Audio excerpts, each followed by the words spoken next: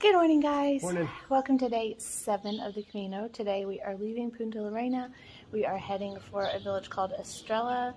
It is 22 kilometers. 22 kilometers today. So about the same as yesterday, about the same as every day.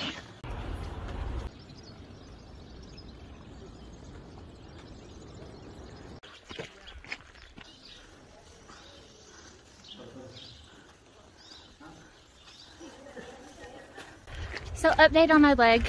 After a couple days in rest in Pamplona, it became pretty evident that what was going on with my knee was just my IT band, and it was mostly nerve pain that was coming from the strained muscle in my hip flexor or groin. My knee's hurting a little bit today, but nothing unbearable, nothing like that first day or that second day after I heard it.